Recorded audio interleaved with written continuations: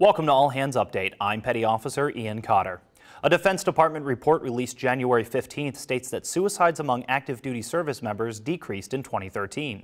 According to the 2013 DoD Suicide Event Annual Report, there were 259 active duty suicides that year. The most common causes of suicide were failed relationships among married service members, financial issues, and workplace difficulties. The report found that just over 66% of those who committed suicide had been previously deployed. The DoD offers more than a dozen suicide prevention programs to service members, veterans, and their families.